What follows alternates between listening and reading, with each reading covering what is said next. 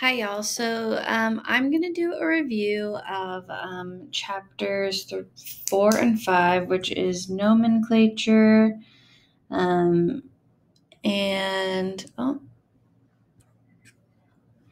me go up here and readjust. I got a new camera, so hopefully it is a little bit crisper and cleaner, but I got to get used to adjusting it. So nomenclature, R and S configuration, that's also called absolute configuration, Fischer projections, and Newman projections. And I think those are the big things, relationships between molecules. So I'm doing this review because I tried to do this in class with my students today, and I felt like it didn't go very well. And so I have a lot of regrets about the way that it went. And I want to try to sort of approach this from a different angle. So, and I think that angle will maybe be more helpful to my students from this semester, maybe to have a little bit more peace about the topic. And to know a little bit more about what they need to do. But I think it'll also be helpful for students in the future and students in other OChem classes. So I'm going to try a new approach, and I'm hoping that it will be a little bit more clear and easier for you to understand. So the first question, there are several mistakes in the name given for the molecule below. What are those mistakes? Be sure to consider the naming and numbering of the parent chain, stereochemistry, naming and ordering of the substituents. So I'm going to follow this hint and just name the molecule properly first and then compare the differences. So the longest parent chain I can find, do I have a highlighter? The longest parent chain I can find is right here. That's the longest parent chain I see. If I break off anywhere else, 2, 3, 4, 5, 6, 7, that's not great. 1, 2, 3, 4, 5, 6, 7, 8. 1, 2, 3, 4, 5, 6, 7. So I can't find anything longer than 8. So this parent chain is octane.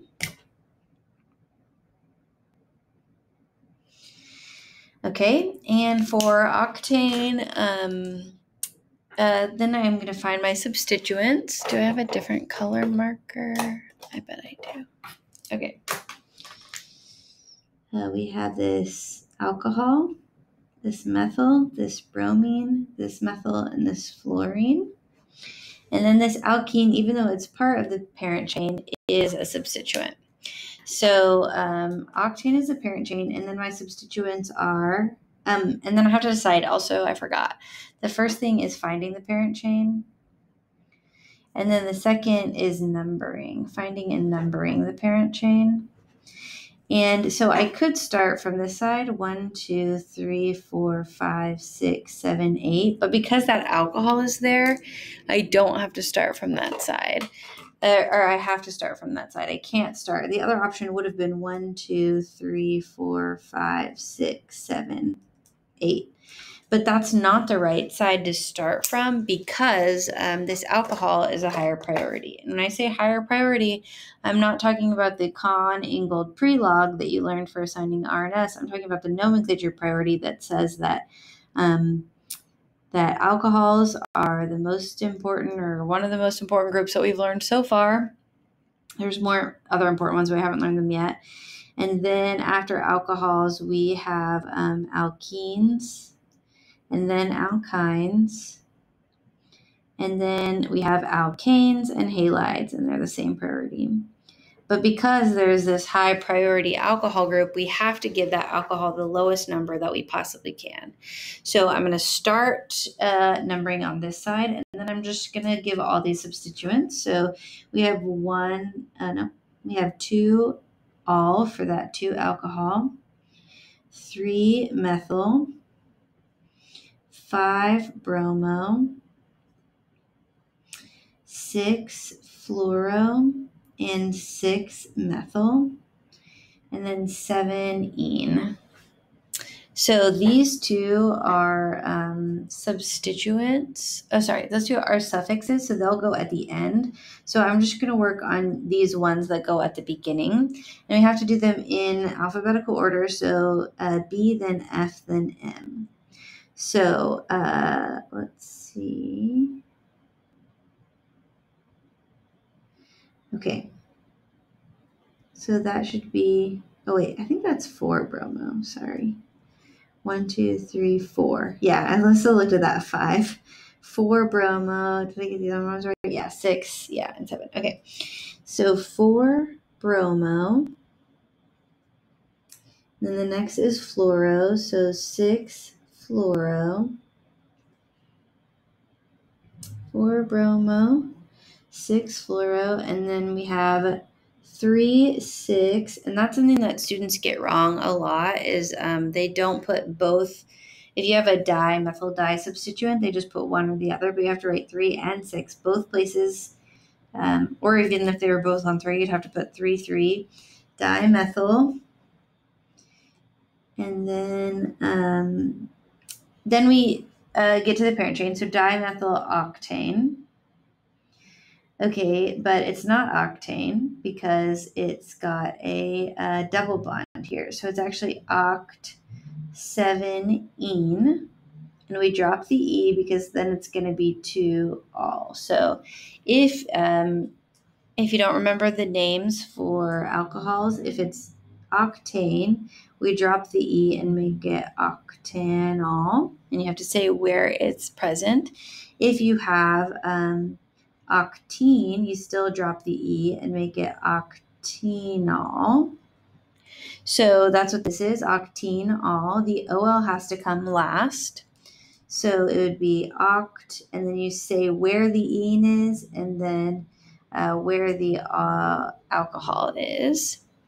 Now, if you technically did methyl and then 7-octene and then 2-ol, that's also technically right by UPAC standards. I don't know what for my students, either one of those is fine because either one of these is right. Oh, I forgot to put ene. 7-ene, 2-ol. So either this one or this one is right according to IUPAC, but you have to know what your professor wants if other students are paying attention to this. Okay. So now I'm going to go to the next question, and this is the one that I feel like didn't go super well. So this is where I want to kind of focus my time. And I think what I realized is that students maybe don't have the best understanding of, one, assigning R and S configuration. I'm going to do a quick overview of that, but 2, of even what Fischer projections look like. So let's just start with a reminder of what Fischer projections are sort of trying to do, and then how to assign R and S configuration. So Fischer projections are typically drawn, I'm going to get a fresh page and do a review of Fischer projections.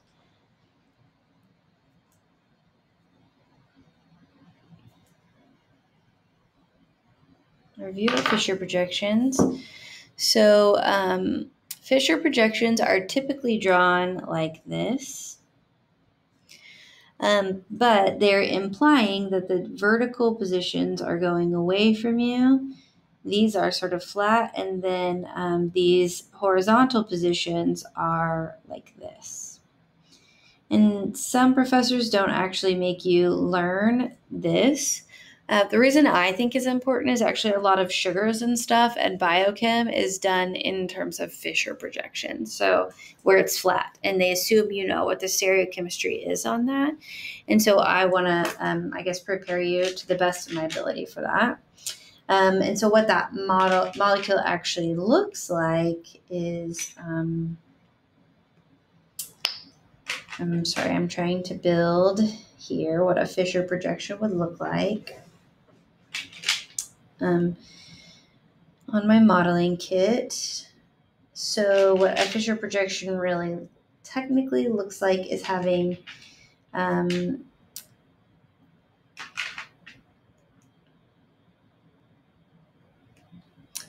It looks sort of like this. You're looking at a sawhorse. So normally you're used to seeing, I guess, sawhorse kind of like this. Here, I'll use green. Okay, so you're used to seeing sawhorse like this, where you have your carbon chain like this. And you should have, if you have your carbon chain on the carbons that are sort of pointed up, you should also have a dash up and a wedge up. And then over here on the carbon that's pointed down, you should have a dash down and a wedge down. So right now I have green. I'll put G for green and I'll put W for white and G for green. And here I'll put G for green and W for white. Okay, so this is what you're used to seeing. And I have noticed some students will, when they're drawing their bond line, they do something like this and then the dash pointed down, but that's not technically accurate. And I think it can mess up your R and S configuration. So be sure that wherever, if your carbon is pointed up, your wedges are also pointed up. Okay, so this is what you're used to seeing. So this is sawhorse. Now Fischer, just to remind you, is viewing the molecule where we've rotated from sawhorse to look like this. So this carbon on the left is unchanged, and white's still coming out at you, and green's going into the page. But now this one on the right, the green one, when it was pointed down, that was coming out at you. But I've now rotated that to where it's pointed away. And all three of these are in the plane of the page. And now the white is also coming towards me and the green is going away. So I've heard some people talk about like, oh, I always do wedges on the left and dashes on the right. But you really can't just go based on that. You have to go based on really visualizing the molecule. So, and then Fischer projections is taking this molecule and then viewing it from the top. So if you take this molecule and you view it from the top, these are going away from you. The plane of the page is right here on these two carbons that are the two main carbons. These two bonds are going away from you, and these two are coming towards you. So that's what we're drawing in Fischer projection: green, green, white, white. So this, let's do green, green, white, white. The CH3s there are just the carbons. The black ones are the carbon.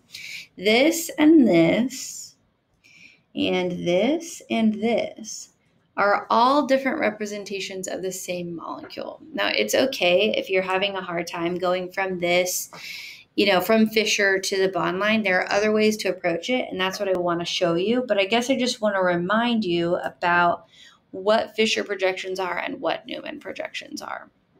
So that's a review of Fischer projection, this is called sawhorse. Sometimes it's called bond line with the wedge and dash on there. Either one of those is correct. So just wanted to remind you about that representation. So then next I'm going to do a review of assigning R and S configuration or absolute configuration. So if we have a molecule like this, I'm going to put it back to how we normally see it in bond line.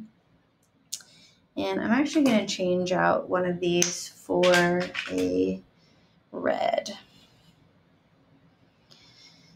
So this molecule right here is 1, 2, 3, 4 carbons. So that's butane.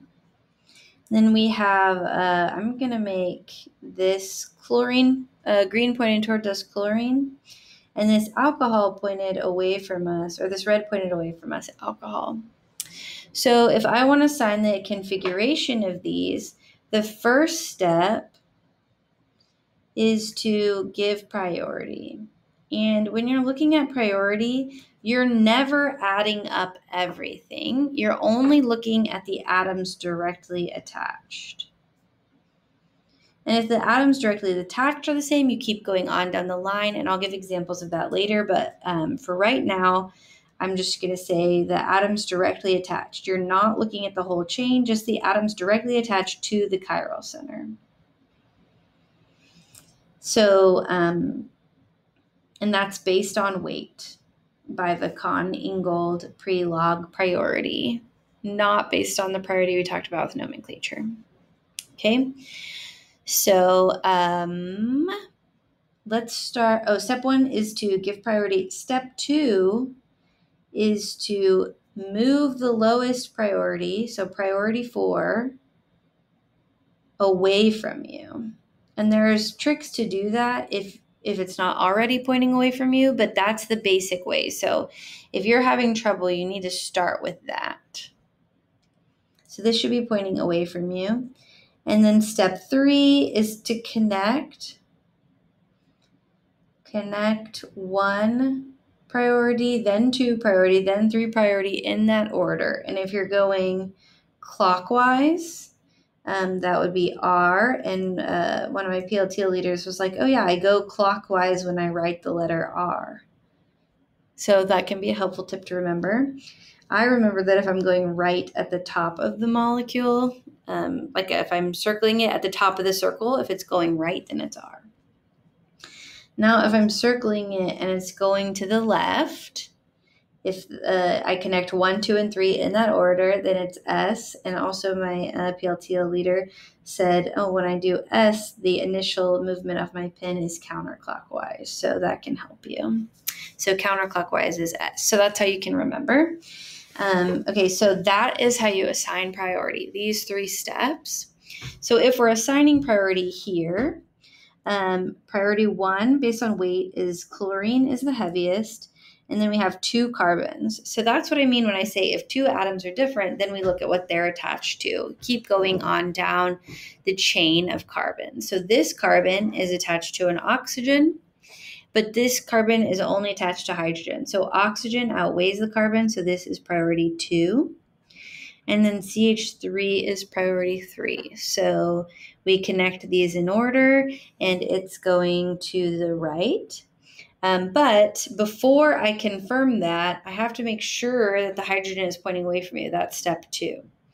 So in this case, we have an implied hydrogen, and if the chlorine is pointing towards us, the carbon and the other carbon are in the plane of the page. The only option is for the hydrogen to be going into the page. So the implied hydrogen exists there on the dash.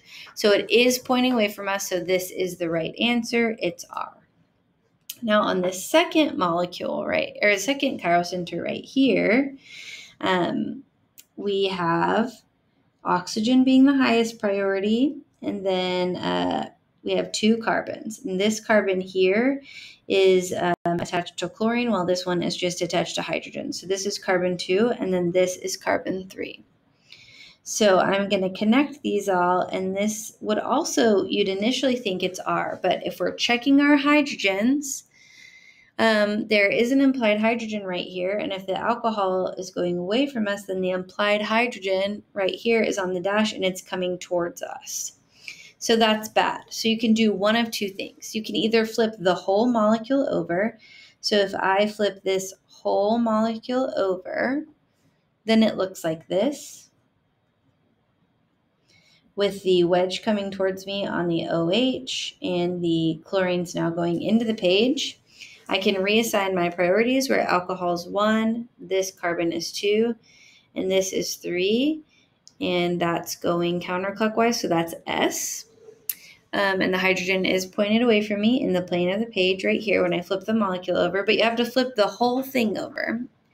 Alternatively, something I tend to do is if the hydrogen is pointing straight at you, it doesn't work if it's in the plane of the page, but if it's pointing straight at you, you can know that our configuration must be the inverse, and so you can convert it to S.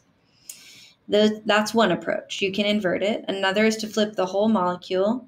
A third option is to rotate the molecule. So if we have chlorine here and alcohol here and hydrogen on the wedge, we can rotate it so that the hydrogen would be pointing away, but you have to rotate all 3 things.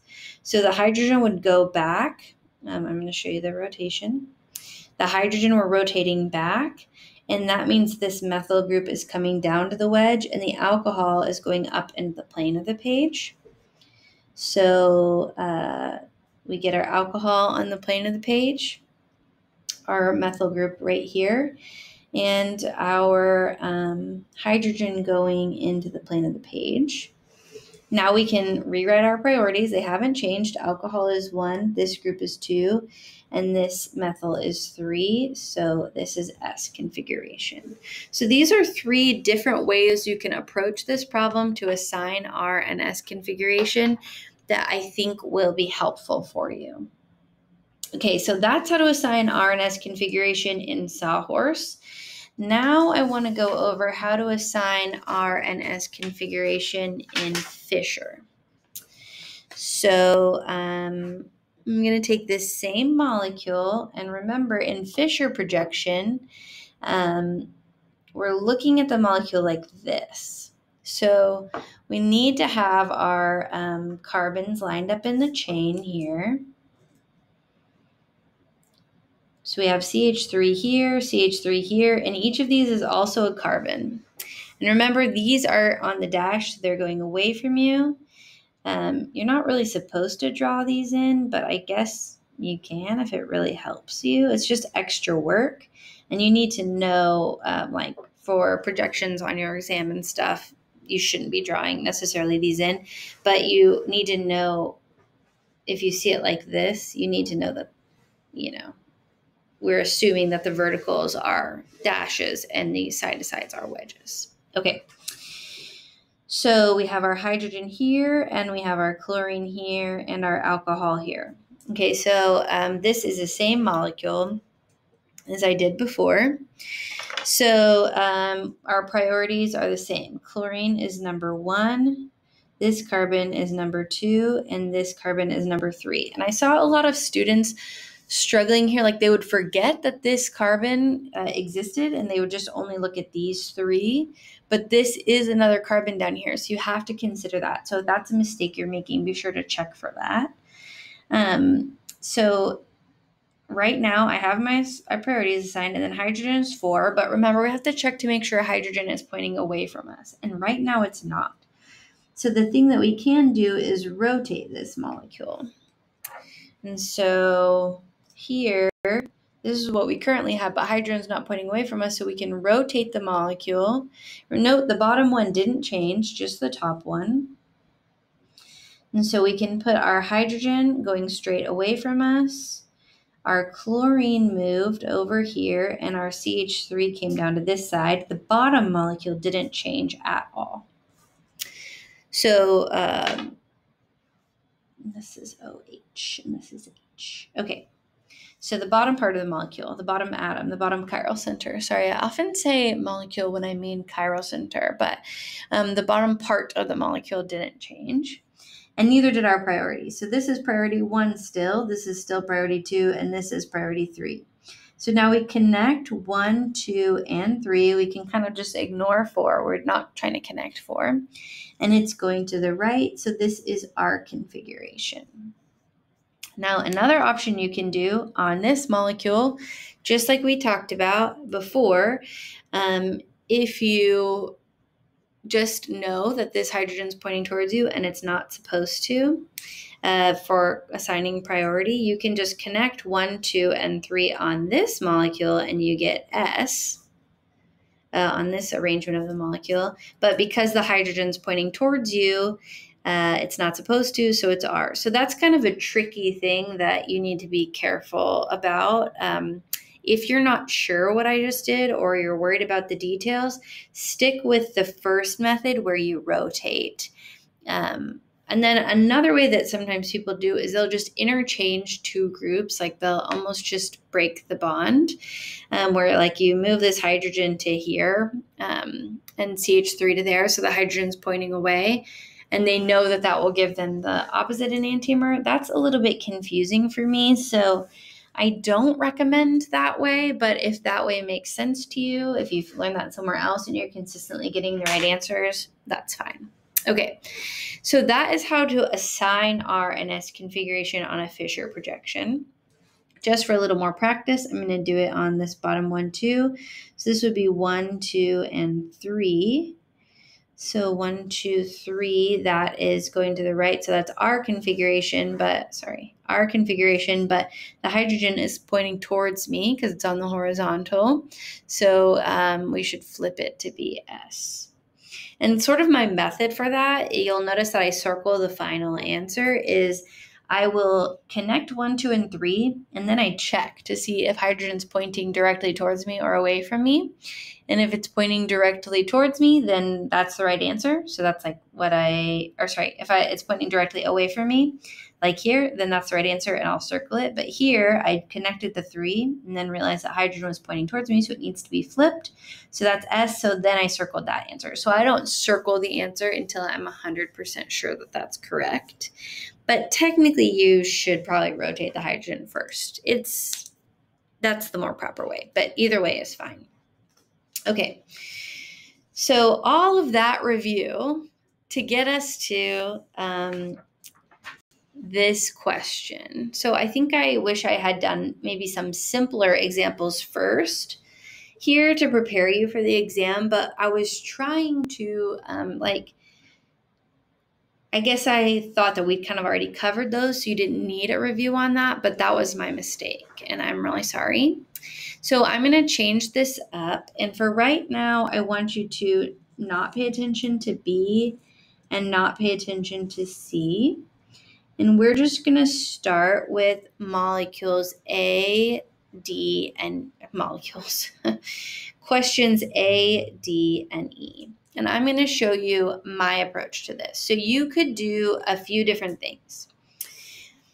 The question is asking you to draw the Fischer projection of 2R, 3R, 2,3-dibromobutane with the lowest priority groups at the vertical position.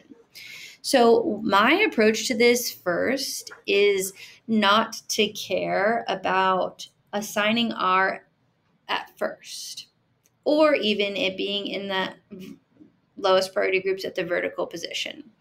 First, I'm just going to draw butane. So I have a carbon here. I'll write it in for you. A carbon here, a carbon here, and a carbon here. So those are my 4 carbons. So this is butane. This is carbon 1, this is carbon 2, carbon 3, and carbon 4. Now I'm going to write in bromo. So I have a bromo on carbon 2 and a bromo on carbon 3.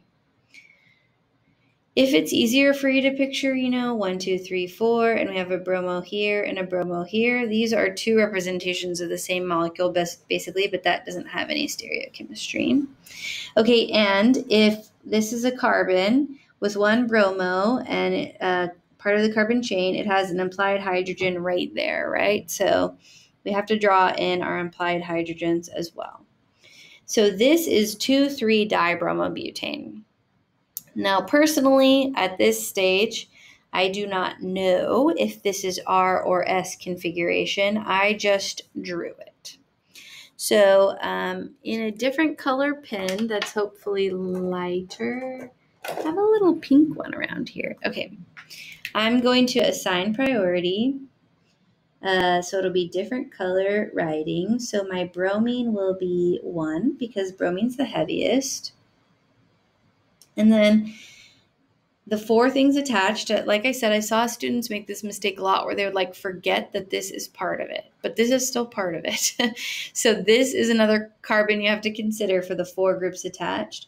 So this carbon and this carbon are competing for second place. Between these 2, this has 3 hydrogens, but this has a bromine. So the bromine beats the hydrogen. So this is priority 2, and then this is priority 3, and hydrogen is priority 4. But priority 4 doesn't matter, so I'm going to write it kind of off to the side. You can do one of 2 things now before you assign R or S configuration. I would, personally, the way I tend to do it, because it's less work, I connect these 3, but because hydrogen is pointing towards me, I take the opposite enantiomer. But In this case, they asked us for the lowest priority groups to be at the vertical position. And when I say they, I mean I, because I wrote this. And the reason I asked for that is because it's easier to assign to assign absolute configuration that way, number one. But number two, in grading for your exam, it's easier for the grader to have everybody's lined up the same way. So I rotated this molecule now, so the hydrogen is on the straight up and down, which means it's on the vertical here, pushing away. And then this CH3 and this bromine would be coming towards us. So now we can assign the proper configuration. So this is 1. Nope. Bromine is 1. This carbon is 2, and CH3 is 3, and hydrogen's pointing away from us, so this is S configuration. Now, if you like my other method, the other thing you would have been done is connect 1, 2, and 3. You would have been going to the right, but because hydrogen's coming towards you, you take the opposite, and that's S. So this is also S configuration. Okay, all we did was rotate it. We did not invert it. We just rotated it. So this is S, and now let's do the bottom one. But again, this hydrogen that's the lowest priority is pointing towards me, and we don't want that, so I'm going to rotate it. So we have CH3, H, Br, and then down here we have Br, because it went over there, hydrogen here, and CH3 over here. Okay, so this is S configuration. We already figured it out. This is just 3 different ways of writing the same molecule. And then down here, our bromine is priority 1. This carbon right here is priority 2. And then this is priority 3. The hydrogen's pointing away from me, so this is R configuration. So right here, what I have is SR configuration. Well, SR configuration is not what the question asked. The question asked for RR. So I know that if I invert this top carbon, if I take the mirror image of it, it becomes S configuration. Sorry, it goes from S to R configuration. And this bottom carbon is already R configuration. So I'm going to leave the bottom carbon the same, and I flipped the top carbon. So this I know is R because we already assigned it. This is carbon, this has the highest priority, then 2, then 3 is R. Now this is the mirror image. So just to double check, I'll do this with you just to double check. This would be the highest priority, then this would be 2, and this would be 3. So now we know for sure that these are both R configuration. Now, if this was your exam, and I am very likely to have questions like this on my free response, I would request that you, I would give you enough page to do all this, but I would request that you rewrite the correct answer very clearly to make it easier for grading. So this is my right answer of, I'm just rewriting this molecule up here, of RR. This is RR2 bromo.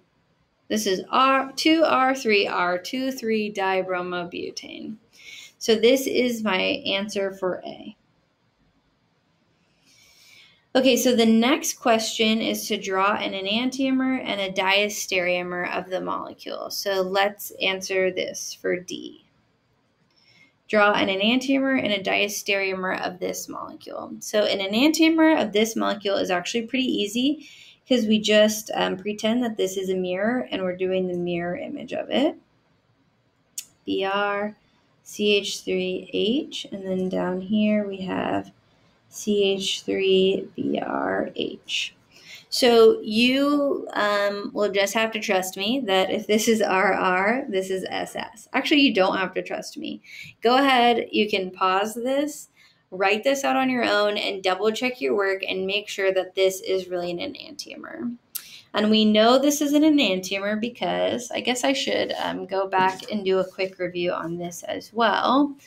And I have a whole video that's like 20 minutes. It's going over these, so I'm just going to do it really quickly right now. But for isomers, you have two different types of isomers.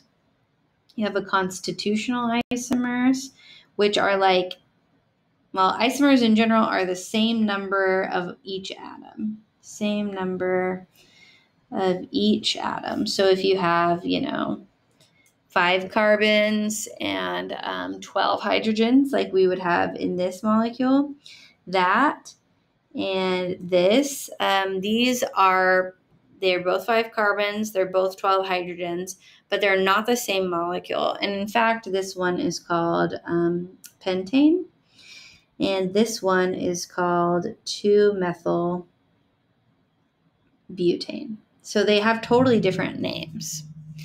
Now, on the other side, so I call these structural isomers. On the other side, we have spatial isomers. So spatial isomers they still have the same number of each atom. They're stereoisomers, but they're just arranged differently in space. And so there's 2 types of these, okay?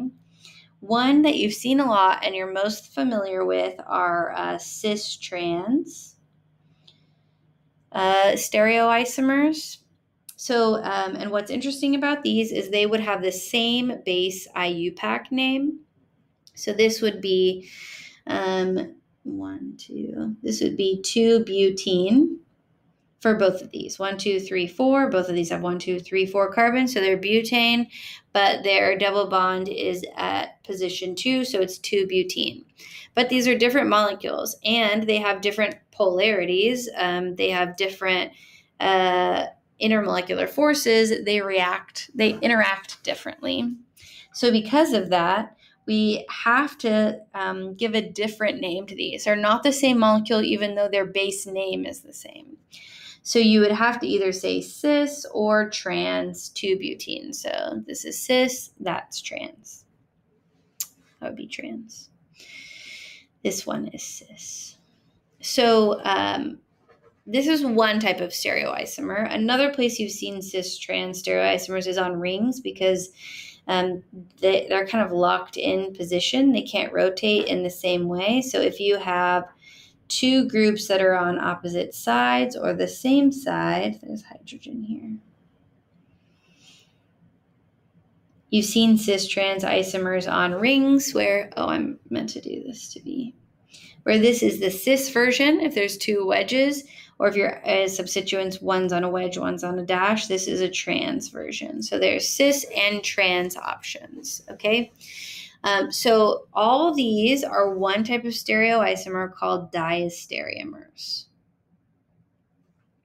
The other type of stereoisomer is enantiomers. So enantiomers are like your hands. They're mirror images that are not superimposable. And if you have one chiral center, the molecule is definitely going to be chiral. One chiral center, the molecule is chiral, and therefore there will be 2 stereoisomers of that are enantiomers. So the relationship between the molecules is what this word enantiomer describes. So if I'm using my hands as an example, my hands are chiral. They have a mirror image that's not superimposable. Pretend my rings aren't there, but these are mirror images, they're not superimposable. And then the relationship between my hand is that my hands are enantiomers. So my hand is chiral. This is a chiral hand. And then these 2 hands together are enantiomers. So these are non-superimposable mirror images. But another way to think of it is hands. Your hands are a pair of enantiomers. So that's if you have one chiral center. If you have 2 chiral centers, then you have the potential for more stereoisomers. We talked about how the max number of stereoisomers you can have is 2 to the n. So that's the number of chiral centers. I won't test you on more than 2 chiral centers, but so if you had 2 squared, that would be 4. Today I said 2 squared was 6 in class, or 2 to the third was 6, but actually 2 to the third is 8. So I'm not great at math, but it's because I never use the 2 to the third in my day-to-day life because I won't test you on it. Okay. So there's 4 possible stereoisomers. And that would be because there's RR as 1 if you have 2 chiral centers. Each chiral center can only be R or S. So you could have, I'm going to say A, molecule A could be RR. Molecule B could be RS. Molecule C could be SS. And then molecule D could be SR. So these would all be potentially different molecules that are all considered stereoisomers of one another. And then if it was RR, those would be enantiomers. And if it would be I put the arrow, RR and SS, so the relationship between A and C, because both of the chiral centers are reflected here, those would be enantiomers.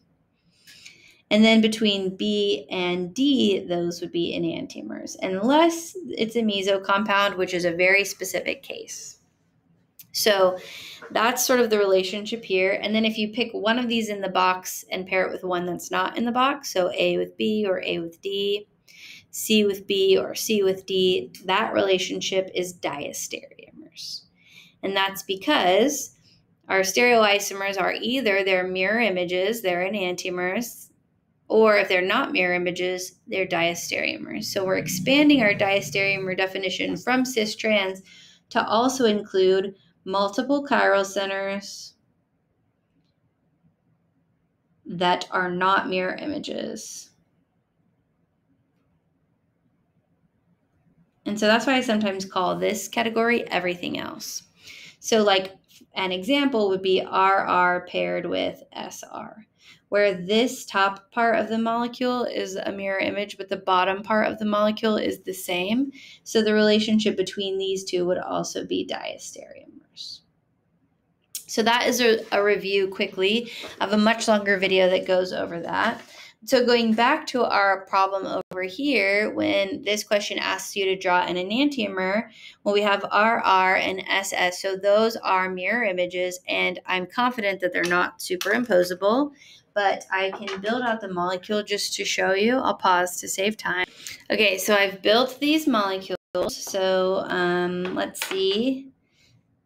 This one would be our RR. So I've rearranged them so that the hydrogens are going back, and the bromine's here, CH3 is here, and vice versa down here. And then this is the mirror image of that. Maybe I have to rotate it so you can tell. This is the mirror image of that. So you can see these are mirror images. So this is RR, this is SS, and when I try to line them up, I cannot. The hydrogens line up. You can get these 2 hydrogens to line up, but then the carbons and the bromines don't. So these are non-superimposable mirror images. Now, if I were to change just one of these chiral centers, so I'm going to just swap out the CH3 and the bromine on this bottom one. So I converted the S to R right here. You can now see that these are no longer mirror images, hopefully, because the top, although the top is a mirror image, the bottom is actually not reflected at all. Even if I were to line up this CH3, then these are opposite, right? So they're no longer mirror images, but are they the same molecule? If I were to try to pick this up and line it up, no, they're not the same molecule. So they are still stereoisomers. They're not the same molecule, but they're not enantiomers. So the only other type of stereoisomer we have is diastereomers. So that is how you would draw a diastereomer of the molecule, is by keeping one carbon group the same. So this is the S enantiomer. And then what I did on the bottom was I swapped out just the Br and the CH3, and I turned that into the R enantiomer. So now here we have the SR enantiomer. Or sorry, the SR diastereomer.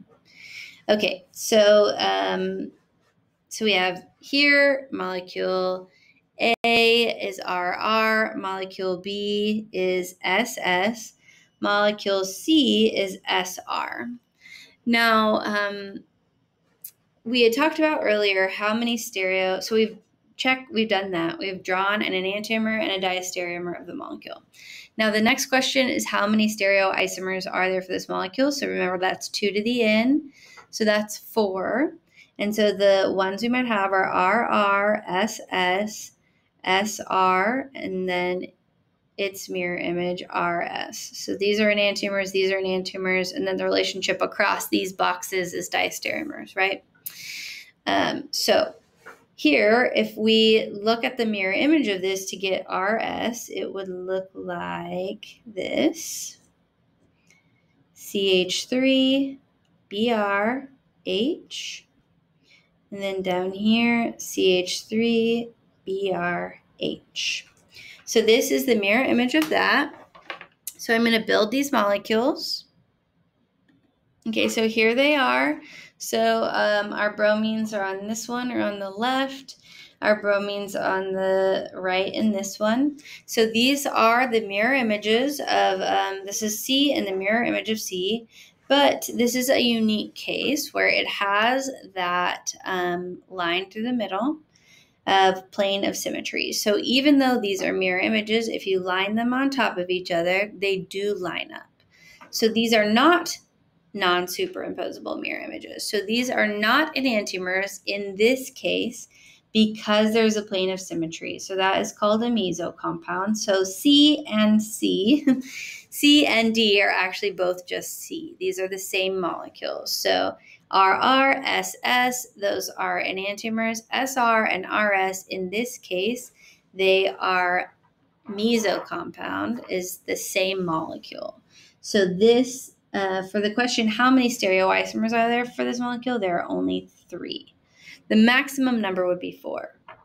Now, if I had this same molecule, so I'll take, I'm out of blank sheets of paper. I'll take this paper. So I'm going to take this same molecule and have H, CH3, CH3, H. And then instead of Br, I'm going to do chlorine because it's still heavy, so the priority shouldn't change.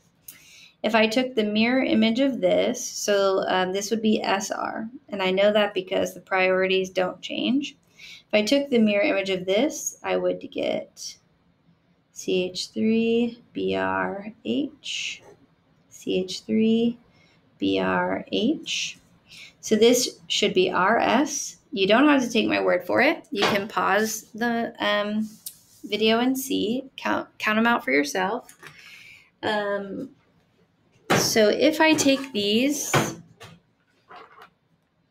and I'm going to swap out, let's see, I changed the bromine out for a chlorine. So I'm going to make chlorine purple. And then on this one, this is the mirror image, and I'm swapped. Oh, I forgot to change it to chlorine. I swapped the bottom bromine out for chlorine. So this is the mirror image of these. Now, if I rotate it and try to superimpose them, I cannot. So this molecule has 2 chiral centers. So it has 2 to the N max stereoisomers. So that's 2 squared. So that's 4 stereoisomers. And those stereoisomers are SR, RS, and then SS. So SS would look like this. I'm just going to interchange two groups at the top to get SS. You can practice these on your own just to see how I got those. And then if I reflect this across, we'd get Cl here, CH3 here, H here. So that's R. And CH3 here, Br here, H here. So that's R as well. So these four are the four possible stereoisomers. We have SS, RR, RS, and SR. But for SR and RS, if the same three things are attached, basically if there's a plane of symmetry, so like if that's bromine, you have to check to see if there is a plane of symmetry. And if there is, then these molecules would be the same. But that's not our case here. These are different molecules. There's no plane of symmetry. So there are, in fact, 4 stereoisomers. And between these two, these would be enantiomers. The relationship between these two molecules is enantiomers. And the relationship between these two molecules is what? Hopefully you said diastereomers. The relationship between these two molecules is what? It's like Dora. Hopefully you said diastereomers here too, but then the relationship between these two is enantiomers. So hopefully that clears that up for you. That is all I wanted you to get out of question 2, part A, D, and E. That's what I was hoping for. And then I thought it would be good for you to practice going from Fischer to the name. But I realized that was maybe adding a little too much in. Hang on, let me get another piece of paper. So, and I typically actually don't do that because it's kind of hard to go from Fischer to the sawhorse. I'm going to show you how I would do it, go from Fischer to sawhorse, and then I'm going to show you how I'd approach this if I didn't have a modeling kit. Okay, so this molecule, originally we drew in Fischer projection like this, right? We did the CH3 here and the CH3 here, and we did, see, it's RR, because the question is then draw the sawhorse configuration of the molecule. So that's RR. So for RR, I'm just going to start over because it's too hard for me to do it this way. I think the BR was here and the BR was here, but let's double check. So this is 1, 2, and 3. That's S, but the hydrogen's coming straight towards me, so actually it's R. And then this is 1, 2, and 3. So that's S, but the hydrogen's coming straight towards me, so it's R. So if you don't understand why this is RR, go back and watch the last part because I went over how I got that. Or pause it and do it your way and see if your way you're getting the right answer. So this is the RR configuration. But we're viewing it in sawhorse, and I put the CH3s on the top because those are easiest for me to see. If we're viewing it in sawhorse, it would look like this, right? These two are going away from us, and these are pointed up. So the base backbone of carbon looks like this instead of what you're used to seeing. So if we draw it, oh wait, this is the wrong configuration. This is the RR configuration. Okay, I forgot to change it out. So this is what you're seeing, right? Bromine on the left, bromine on the right here. So if you turn it on its side, which is how we typically view a sawhorse, where this is in the plane of the page, these 4 carbons make this kind of weird like in shape instead of the typical zigzag that we're used to seeing. So both of these carbons are pointing up, which means both of their wedges and dashes have to point up.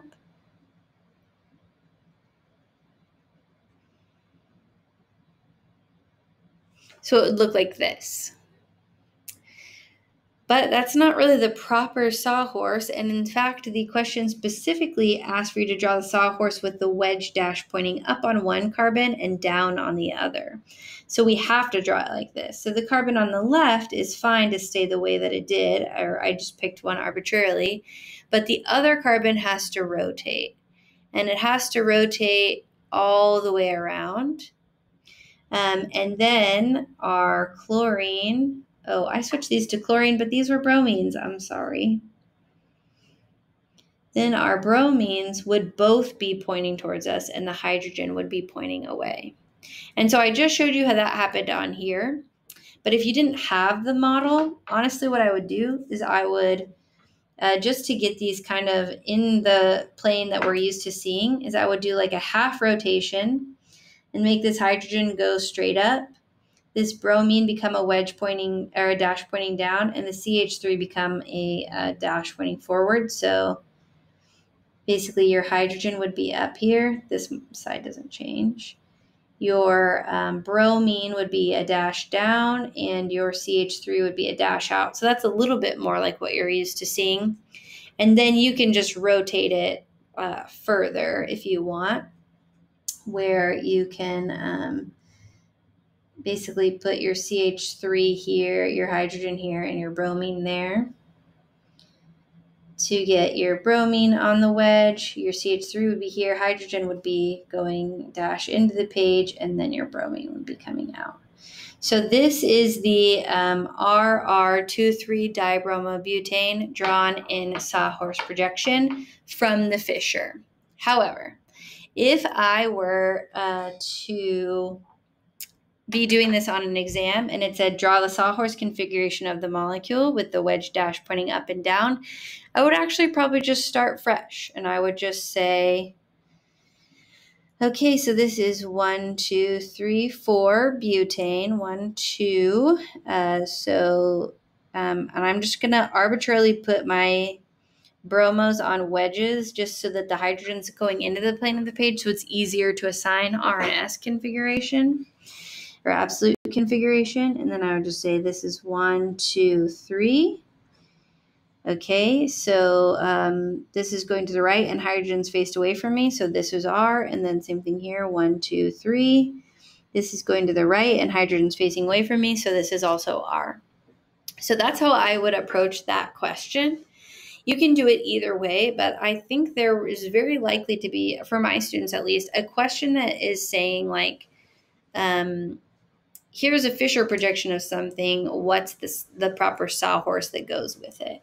So you should be able to, if you just name it based on the Fischer and then draw the sawhorse, that's fine. You can do that. But you should sort of be able to understand the relationship between these two. And specifically, how if these are on opposite sides, that doesn't necessarily mean they're going to be on opposite sides on this. Okay? Sorry, I'm so thirsty. Just been talking for an hour solid. All right. So then for part C, it asks for the Newman projection of the molecule. So, well, I already have the Newman projection drawn out, or the sawhorse projection drawn out, so it's easiest for me to look from this way. So if I'm looking from this way, we have bromine on the left, hydrogen on the right, and the CH3 going straight up. And if that's hard for you to visualize, let's see, let's get it. This is how we're used to seeing it. This is the same molecule. So all I'm doing is rotating it like this. So the CH3 is going straight up, bromine on the left, hydrogen on the right.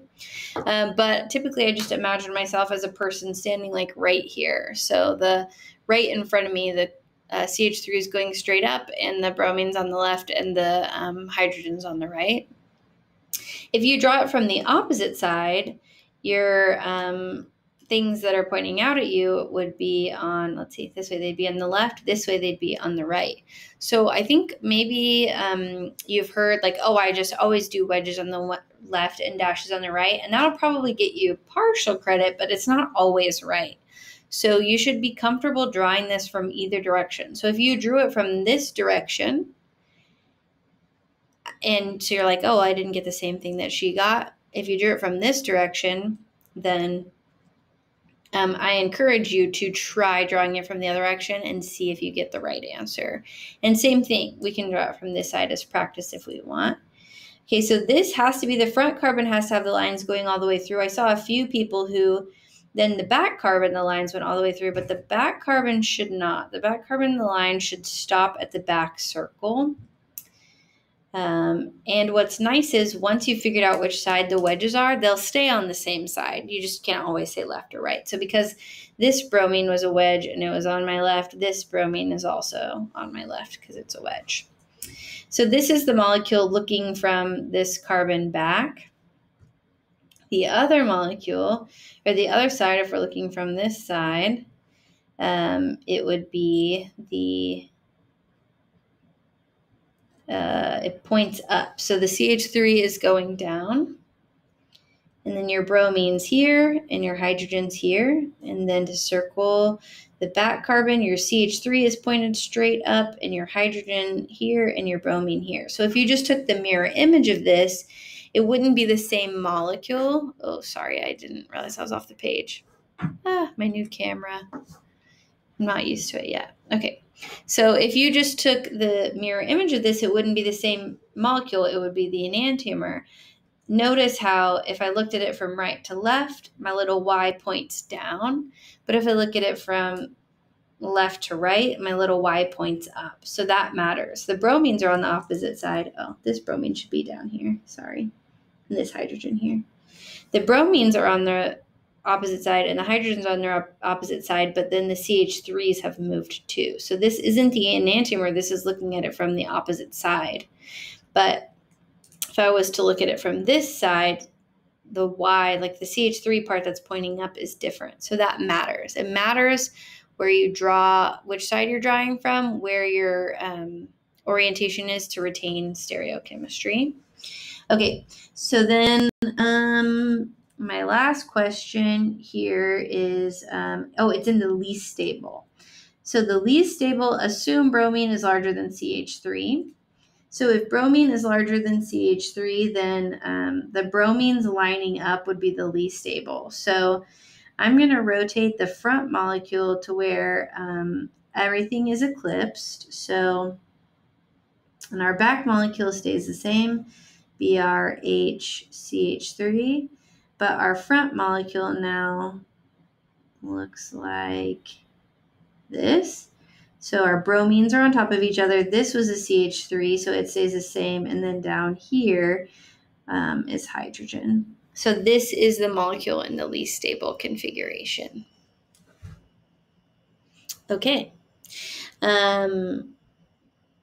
Also in this, I forgot to say, if you're looking at it from the other direction, which carbon is in front switches. So if you just did the mirror image of this and you didn't change which carbon was in front when you move these to the other side, that's why they're not the same. So that's kind of important. Okay, so this was everything I kind of wanted you to get out of this question. So I hope that was more helpful, and I hope now you would be able to do all these parts in a way that feels less overwhelming to you. I'm going to stop there, and what I'll do, well, I'm probably going to work these out anyway, so I guess I'll just keep talking. This is just a really long video, so sorry for my long video, but hopefully this is a helpful review to you. Okay, so for this molecule below, I am supposed to find the chiral centers. So there's a chiral center here, here, and here. And the way I know that, sorry, I just went right for it, is I'm immediately eliminating this because there's a CH3, so it can't have 4 different groups. Chiral centers are sp3 hybrid carbons, and they have 4 different groups on them. Okay, and so they have 4 different groups. So this has 2 hydrogens, so it can't be this. And for the this class, for my class, carbon is the only one you have to worry about. Technically, there are other heteroatoms that can, but for right now, I'm not having my students worry about that. So all of these are not sp3, or in this case, they have 2 of the same groups attached, 2 hydrogens or 3 hydrogens. So I'm eliminating all those. This is sp3, but it has 2 hydrogens, so I'm getting rid of that. This is sp2, this is sp3, so I'm getting rid of all these. None of these nitrogens can be, because we don't care about heteroatoms or this oxygen. So this carbon, this does have 3 things attached, but there's a plane of symmetry right through the middle. Those ethyl groups are the same. So this is not it. And then these 2 CH2s and CH3s, all those are wrong. Okay, so that's how I arrived at my conclusion that these are the only viable options. Now, you can just double check if you want that there are 4 different groups. I probably would if it was on the exam.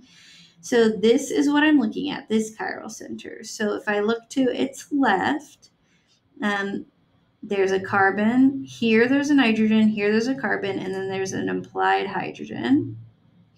So 2 carbons and a nitrogen. Nitrogen, hydrogen, totally different. These 2 carbons we need to look at. Even though these are both carbons, they count as different groups if the thing they're attached to is different. So this carbon has 2 hydrogens, while this has a hydrogen and a nitrogen. So this carbon is different than this carbon. So that is for sure a chiral center. We've double checked. Now I would do the same thing here. I'm going to go faster, but there's a nitrogen, a carbon, and an implied hydrogen right here. That's 4 different things except for these 2 carbons, but this carbon is attached to nitrogen and this one's attached to an oxygen. So we're good on that one. That one's a chiral center. And then right here, we have carbon, oxygen with an implied hydrogen. So those 2 carbons are the same, but this carbon is bonded twice to this carbon, and this carbon is bonded to a nitrogen. So that's a chiral center. Okay. So I'm unlikely to make you do 3 chiral centers on 1 molecule on an exam, but I just thought this would be a good one for practice. So we'll start with this one right here. So I'm going to redraw it just so that it's easier to see. But I'm just going to draw the molecule, like the area of interest right here.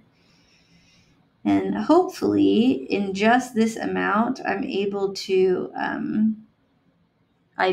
assign the priority. So carbon is going to be the lowest priority at 4, and oxygen is going to be the highest priority at 1. Now we're torn between these 2 carbons.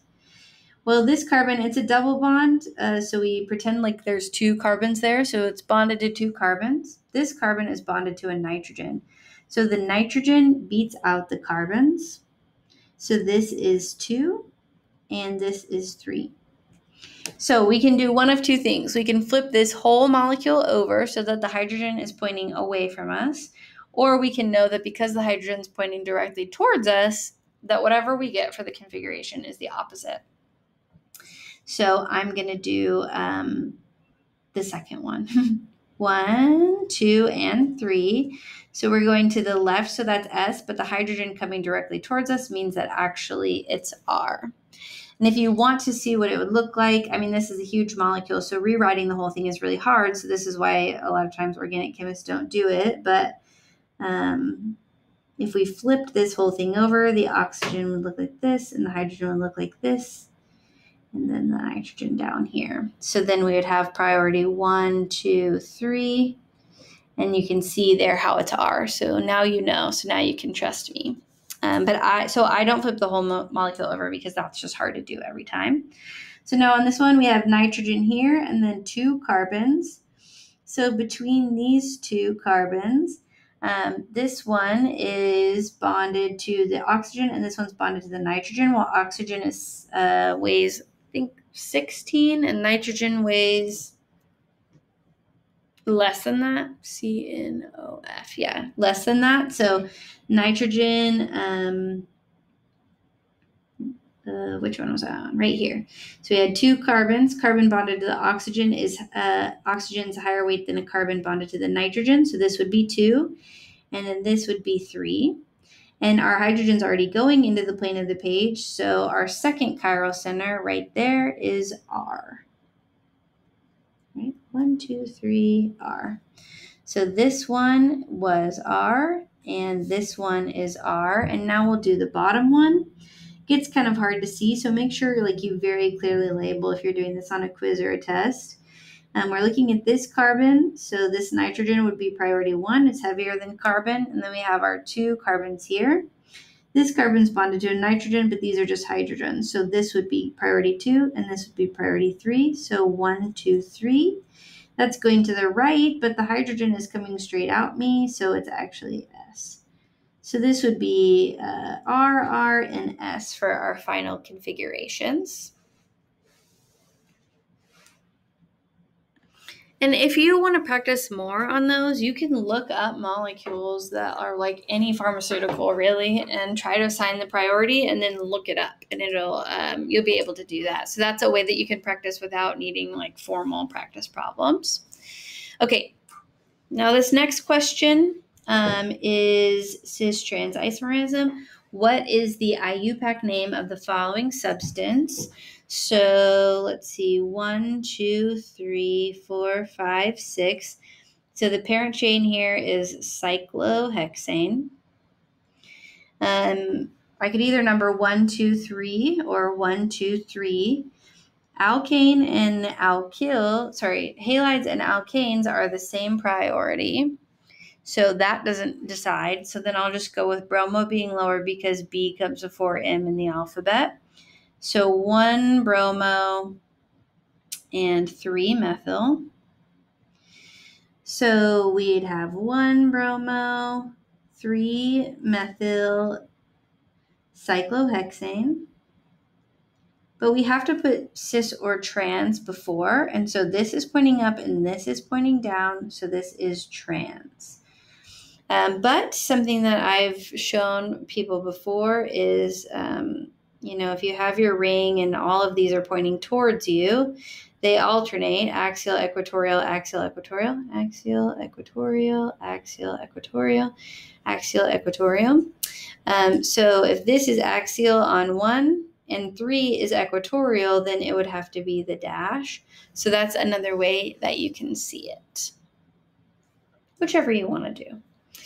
Okay, draw the molecule in sawhorse configuration. Well, that just means, what I mean by that is just in flat, with the wedges and dashes. So luckily I kind of already did that. So I'll have my bromine going up and my CH3 going down. If you can just look at that and see the CH3 going down, that's great. If you need to do this, that's great too. Okay, and then we're supposed to draw a diastereomer of this molecule.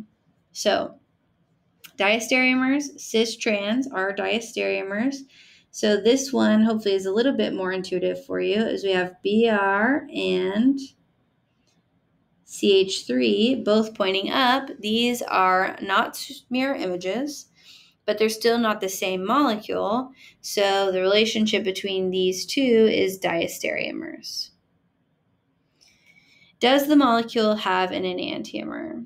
Well, there are 2 chiral centers where there's 4 different things attached, because if you look at this, there's an implied hydrogen, a bromine, and then we have CH2, and then the next thing is CH3, and this over here is CH2. So there are 2 chiral centers.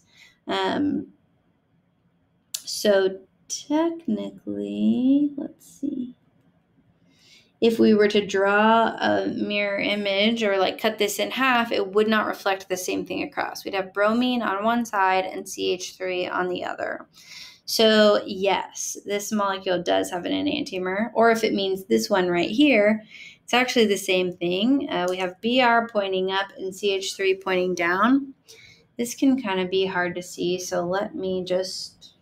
I'm not going to draw it. I'm not going to do it in cyclohexane because I already have these other ones made, but I will do it in cyclobutane. And you'll be able to basically see the same concept. So if I have a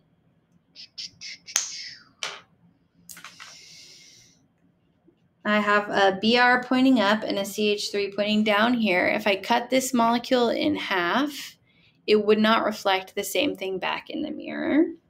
But if I have a Br and a CH3, Same thing with this one. If I have a Br coming towards me and a CH3 coming towards me and I cut it in half, it won't display the same thing back in the mirror. So this does have an enantiomer, and so does this, because there's not a plane of symmetry. So let's get the mirror images of these. And these, in my opinion, is one of the hardest things to visualize, because it can be displayed a lot of different ways, like on tests and stuff.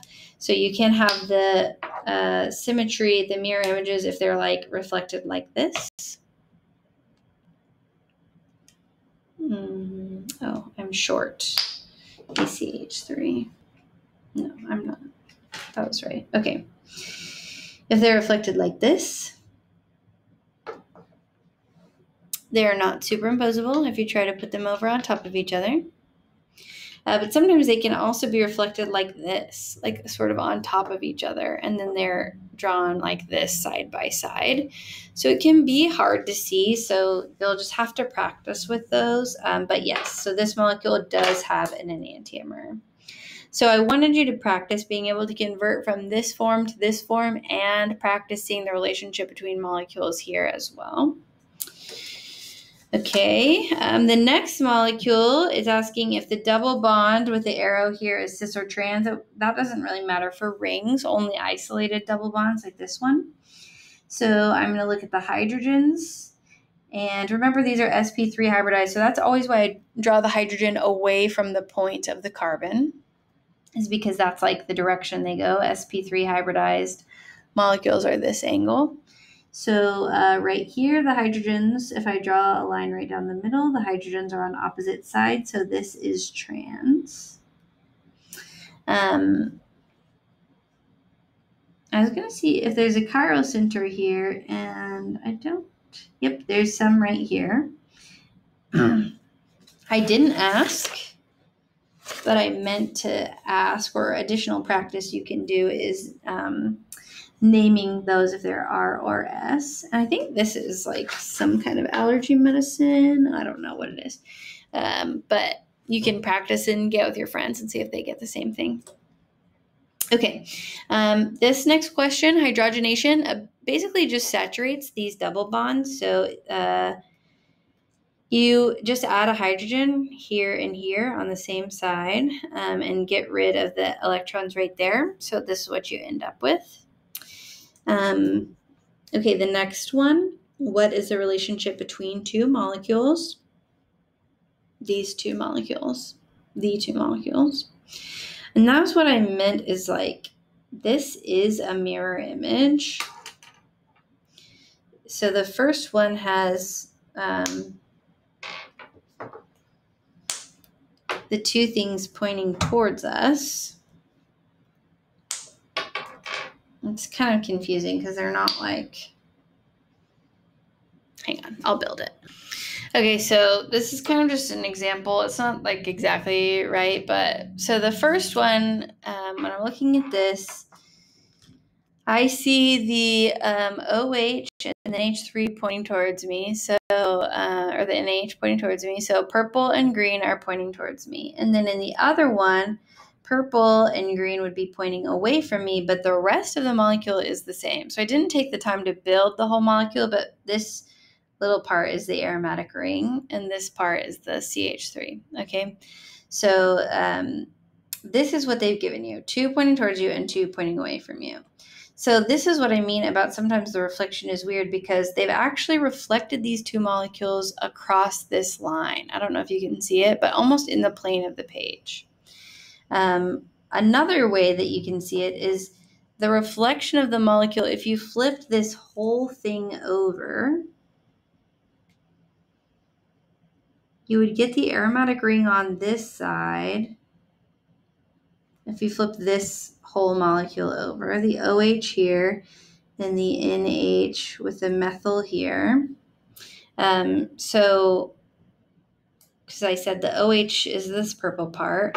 So this is what they give you. And you have to be able to see that if I took this whole molecule and flipped it over, it would look like this, which is a mirror image of the first one. But it's also, you can think of the mirror image being sort of in the plane of the page. It's like this. So that's a trickier one. If you want more practice like that, I did for my class, I put up some more practice problems with just an answer key, not a video key, that you can work on. Okay. Oh wait, did I finish that question? Let's see. So the relationship between these two molecules, these are enantiomers because they are mirror images and they're not superimposable. And then the next question is draw an additional stereoisomer. So that would just be turning one of these from a wedge into a dash. So that would be an additional stereoisomer of them. Or you could do it to the alcohol, either one. And remember, there's a potential for, 4 different ones. So you can identify all of them by doing R, R, S, S, R, S, and SR, where you get the alcohol and nitrogen, each one to be R, both of them to be S, one R, one S, and flip them. That's how you can find all the possible molecules and the relationship between them, all the possible stereoisomers of this molecule. Okay. So now the next question, this is another one of those tricky ones where you're trying to be able to visualize sort of this molecule in a bunch of different ways. So, okay, it's a relationship to each of the 4 of them. So this is staying on the same side, but this is becoming a dash and this is becoming a wedge. So this is an enantiomer. And the way I saw that is if I flip this whole molecule over, what is pointing towards me here, so the alcohol that's pointing towards me on the right, if I flip it over, goes into pointing away from me. So it would look like this. And this molecule would, the one that's pointing away from me here, if I flipped it over, it would be pointing up. So it would look like this. So the relationship between those are enantiomers. And this is very similar to this one that we already did. So if you need a modeling kit, you can build it out. But basically, we have a ring with no plane of symmetry, and on this side, we have the hydrogen pointing towards us, and on the other side, the hydrogen is going away from us.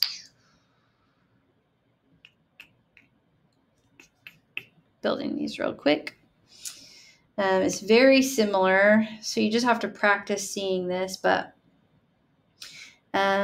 basically this is what we have, where the OH is going away from us here and it's coming towards us here. And if I take this and flip it over, even if these were both purple, instead of them being purple and green, they still don't line up. So, and they are mirror images, which you can see when I line it up sort of like this. So this is very similar. This is something I struggled with a lot when I was a student. So you should definitely practice that if you're not feeling confident about it. This one's a little bit easier. These is a wedge and a dash. These are both dashes. So these are diastereomers because this is the cis version and this is trans. This molecule, both of these, this is tricksy. This is not even an enantiomer because, or sorry, not an isomer. These are totally different molecules. You'd say not isomeric because you have a different number of hydrogens. So carbon, carbon, carbon, carbon here, all each with 2 implied hydrogens, 1 implied hydrogen, 1 implied hydrogen, no implied hydrogens here. Ooh, it might be a constitutional isomers. Now I have to count it up. Let's count up the number of carbons, hydrogens, and oxygens in our original. 1, 2, 3, 4. So 4 carbons.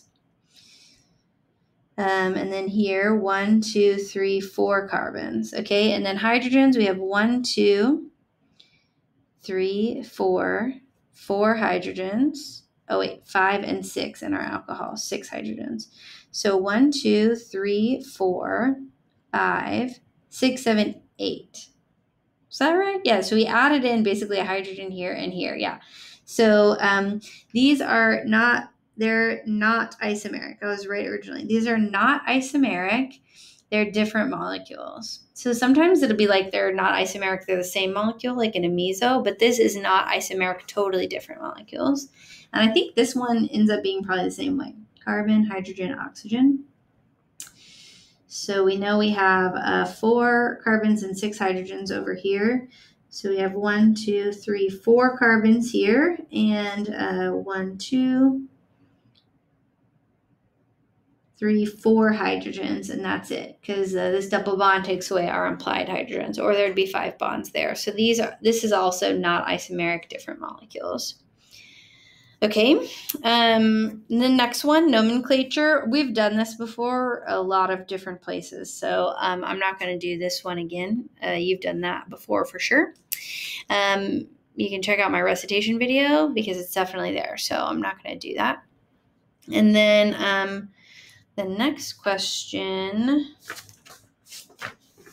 I think, is the last one. Draw the most stable conformation of cis 1. Oh, you can't even see that. Sorry, I'm not used to this new camera. Cis 1 tert-butyl 2 fluoro. What? Cis 1 tert-butyl 2 fluorocyclohexane. So cyclohexane, cis, so they're both wedges. Tert-butyl 2 fluoro. Okay, cyclohexane. So when it's saying most stable, that would be chair conformation. So this is my chair conformation. I'm going to make this one be equatorial up. And I'm going to make this one it would have to be axial up. And the way you can remember that is if this one's axial, this one's equatorial, this one's axial. So I just picked equatorial and axial, and I picked my tert-butyl group to be equatorial and my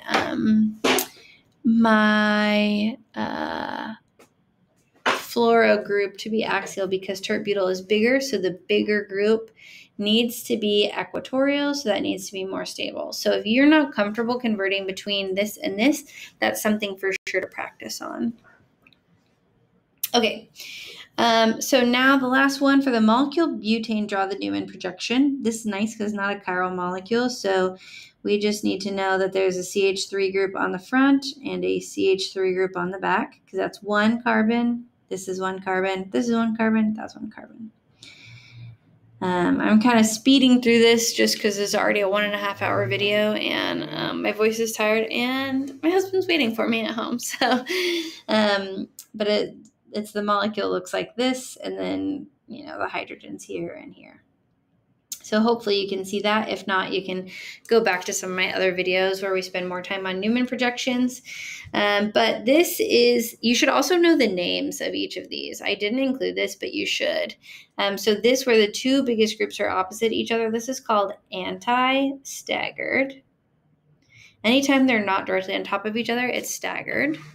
And then if we then have the 2 biggest groups near each other, so well, I guess I'll just rotate this. So if the CH3 moves here, it would be eclipsed.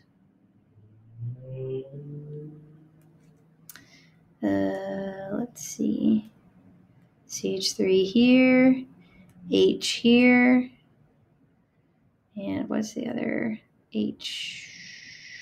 Let's see, CH3. Let me redo this. I'm going to leave the front one the same. I always say I'm going to move the back one, but then moving the front one is way harder for me.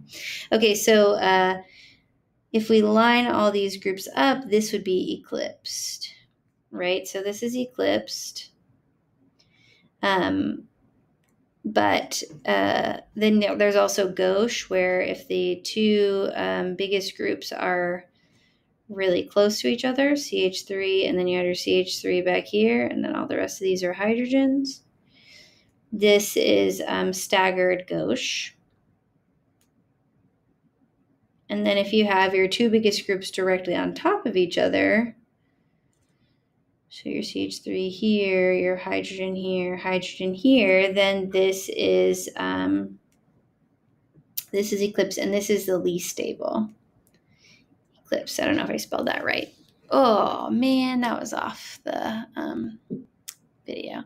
So this one is the least stable right here. So you should know all the names of these, the eclipse, to gauche, staggered, and you should be able to place them on an energy diagram. I'm not going to do that for this because I have done this exact molecule in a recitation packet before, but the most stable projection is this one. So that's the answer to that. And we're right at an hour and a half, so that is your review for today that I thought you would have in class. And hopefully this is a little bit more clear for you and starts at some more of the basics and then builds. I'm sorry I didn't do this review better or more clear, but hopefully that will be helpful to you and help you feel okay going into the exam tomorrow. I hope it didn't make you feel worse, at least. Maybe just identified some things that you need to work on more or that you don't have a great understanding of. So good luck studying, and I'll see you tomorrow.